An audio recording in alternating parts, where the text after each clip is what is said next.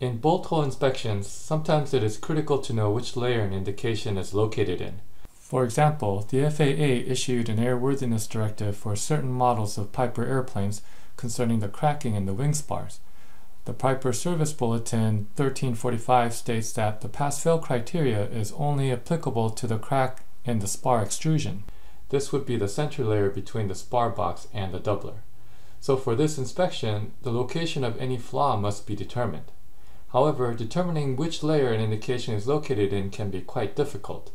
But with the MIZ-21C, the layer can be seen with the advanced C-scan display. Furthermore, the data is saved in the instrument so it can be reviewed after the scan. Let me demonstrate. Here is a bolt hole data file that was recorded during the Piper Service Bulletin 1345 inspection. This is the familiar impedance and sweep display. But the MIZ-21C has added a C-scan display so you can see an image of the whole scan. The C-scan display increases the probability of detection by enhancing the indication.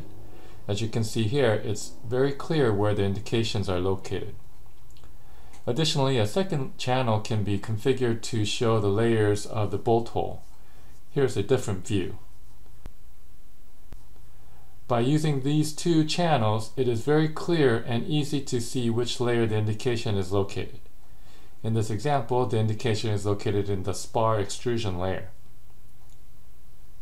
The MIZ-21C comes with several different filters that can be used to clean up the signal so that a confident call can be made.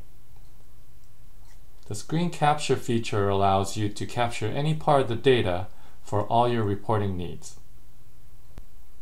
This is just another way that the MIZ-21C takes eddy current inspections to the next level.